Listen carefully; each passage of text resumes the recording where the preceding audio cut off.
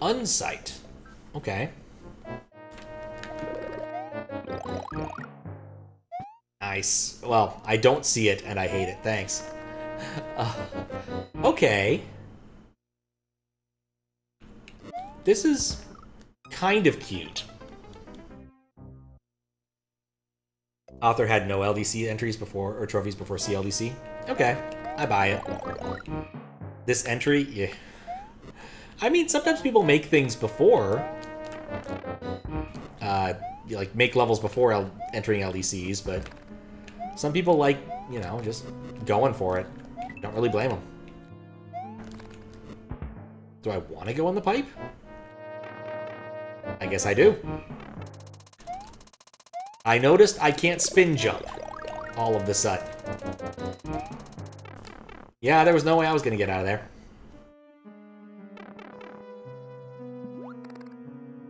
This hack, it's something.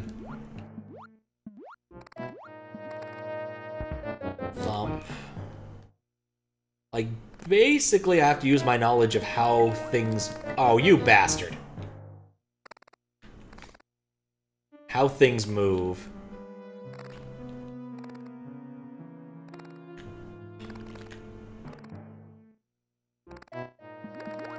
And use that to make sure I can actually see what I'm doing. Okay, I have to go between that and the spike.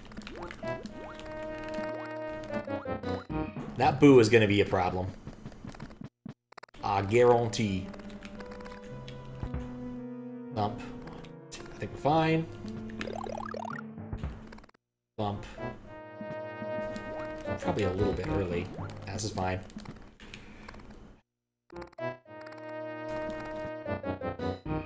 Intriguing.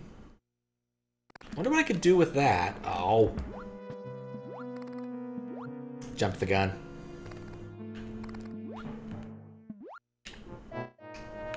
I don't like where I've placed either of you.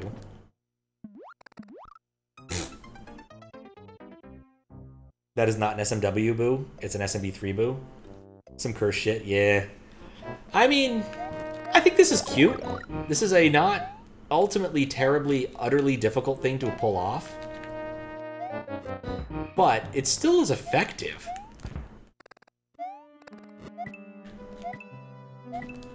Though I wish they'd rely less upon this one gimmick of failing me every time I end up... Yeah, the invisible blocks is kind of annoying, but definitely in the theme of everything. You know, I'm going to keep going forward instead. Oh, there's lava there. Mario does not want to deal with this shit. Let Daisy handle it. Alright, we'll give Daisy some free time. Some screen time. Like I said, there's a couple I need to get in and go and update, or not update, throw into the pile. There's a credible Knuckles sprite now, which I definitely want. There's Madeline and Badeline. There's also the sprite from Secret of Mana. Someone made that one up this C3. Which I'm definitely in favor of adding. It's just a matter of extracting the colors. I'm already using Graphics 32s, it makes things kind of easy. But the colors always throw me some trouble. Not really sure. Oh, I didn't see that one.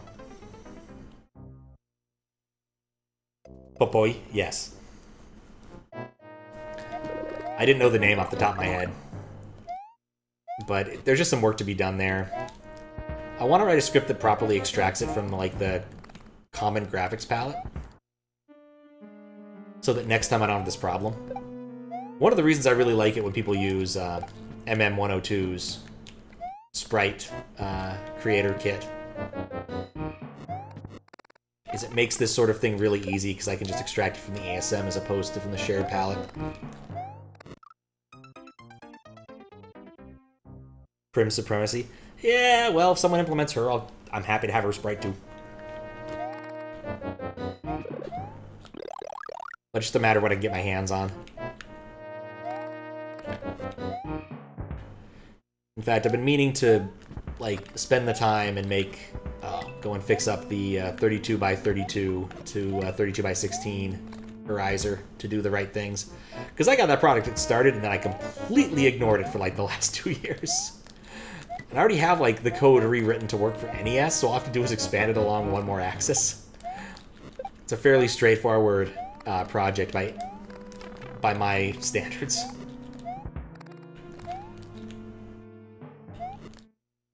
There we go.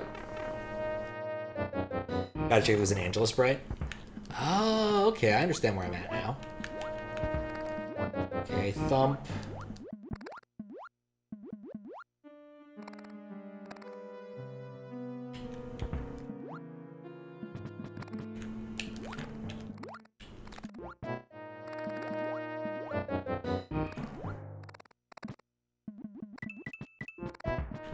Thump.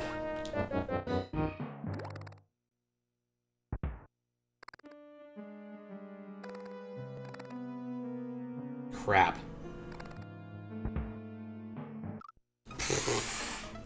I didn't have the timing for that. Like, at all. Been disappointed, yeah. It's a hard medium to work in for some people.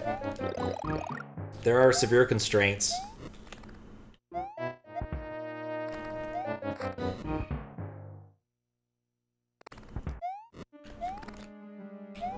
Like I said, MM102's tool does make things a lot easier because you're basically dealing with one sprite sheet instead of an awful lot of them. And the weird discombobulations that occur.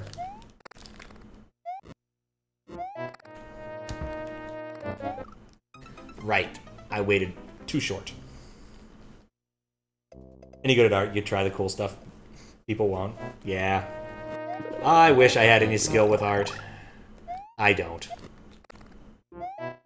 None at all. It would be cool, but I don't.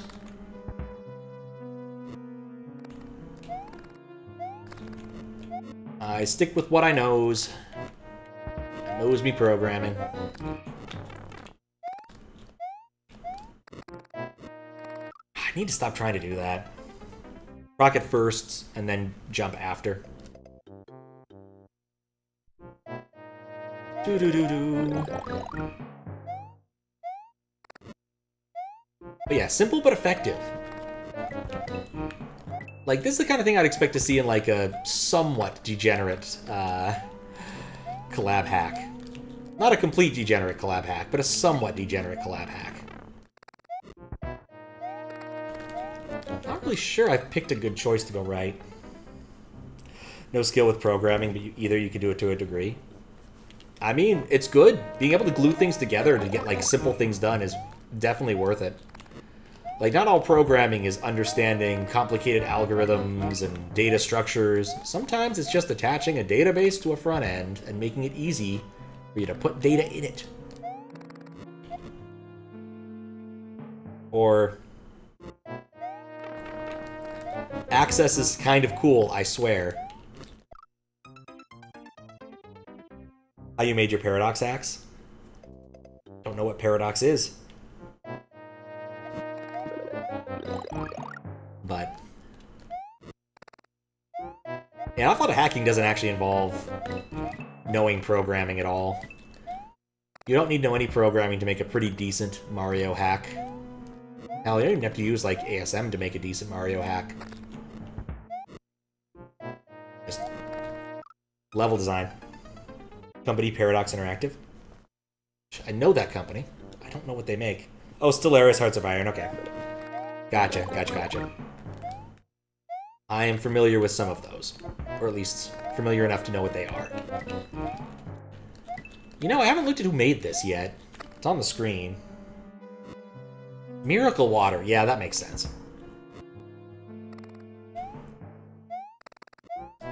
You know, it occurs to me we went from G-Breeze to MiracleWater. Oh, that's really amusing, honestly. I guess we did have a detour in the middle. But...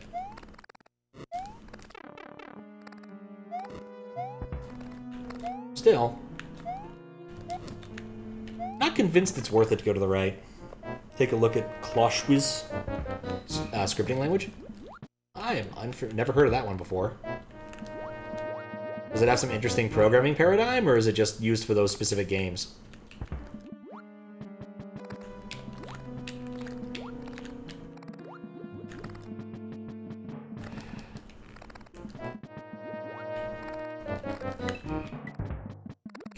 hear the thump.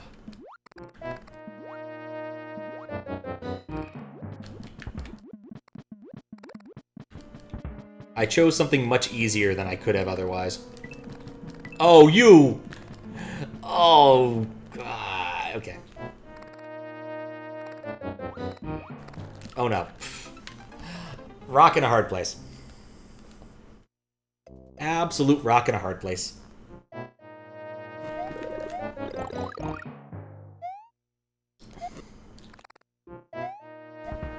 Yeah, I want to say G-Breeze and MiracleWater made a really good level for the Legends of the Hidden Thwimple collab that ROM Hack Races did 2020 for QLDC.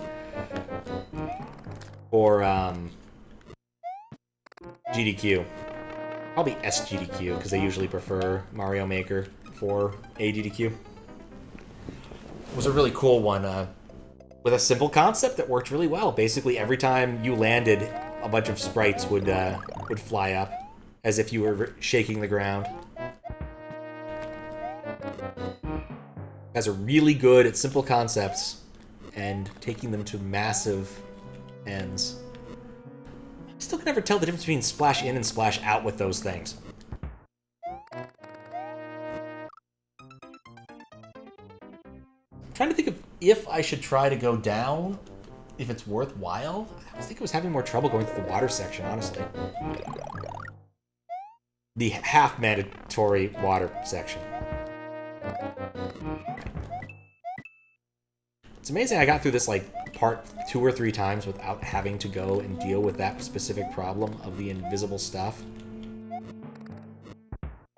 I guess the upside of that is if I go down the pipe, I don't have to deal with that one Podobo. And I get an extra... Feels like the bastard child of a bunch of programming languages. I mean, pretty much every scripting language has that property. People generally pick up the features they really want and make them into some horrible amalgam.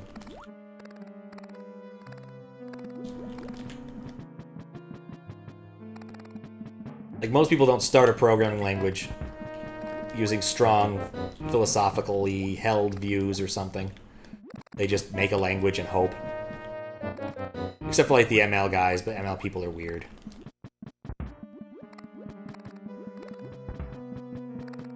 Okay.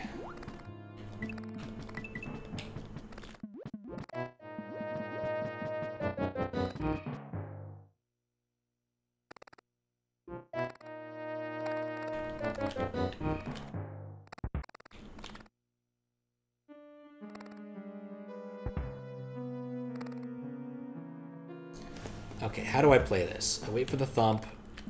I wait for the thump. And then I go through the pipe. Cool. Post a snippet in Discord. Alright. Left restore spin jump. Right checkpoint. I'm probably going to regret this.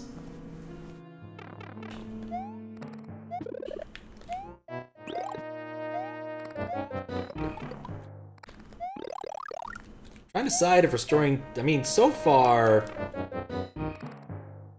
The argument for restoring... Oh, there it is. There's the argument for restoring spin jump.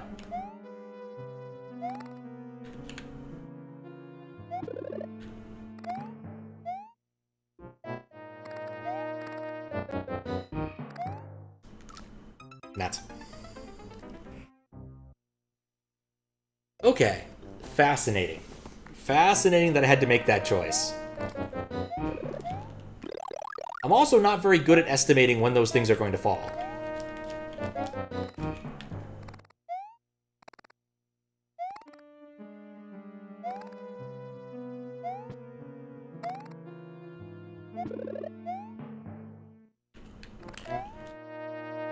I do appreciate that the piranha plants themselves don't go invisible, even if their bullets do.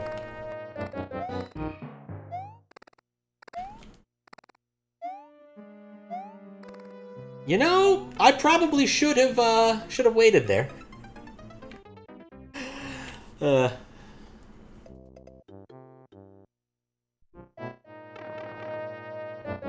Also, in retrospect, can't really go and just wait there. Alright. I like this level, though.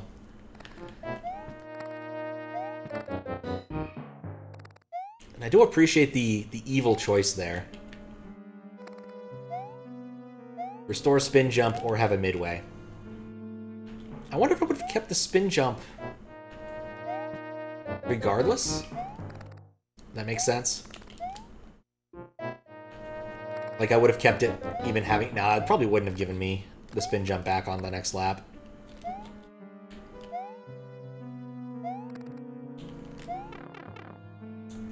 Well, this could have gone better. Things are fine. So far. A tiny Sparky. Oh, close. Alright, I feel optimistic about that. That wasn't too bad.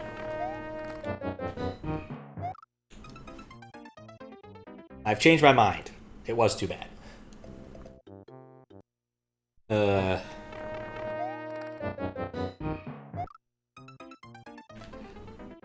I don't know why I'm trying to do that differently. Go back to the old system. Go back to the old ways. That one works without thinking.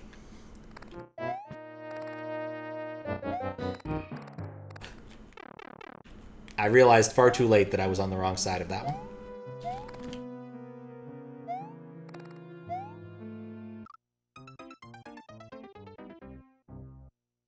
On the wrong side of many things. Yeah, what features would I put in a programming language if I wanted to make my own programming language? First class functions would be an absolute must. I love my lambdas far too much to not have that. So I'll be honest, if I was going to make a language, I'd probably just end up making a Lisp derivative. It'd be simple enough. I've had plans to make something like that for a while, but haven't really gotten around to it. Probably should. There's a specific thing I want to do that's pretty silly, and the timing window for it is, in fact, closing.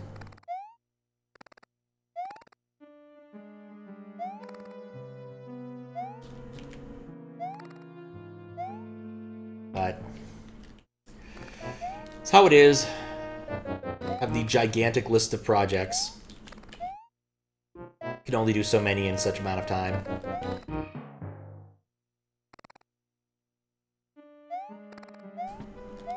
I'm not hosed. I'm not hosed. Wow, that was complete BS.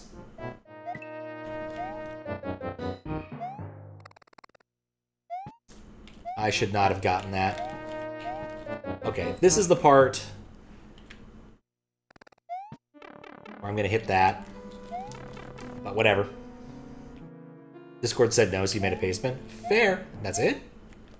I don't know why, but I expected more. Yeah, that was a pretty badass level. Simple concept, executed very well.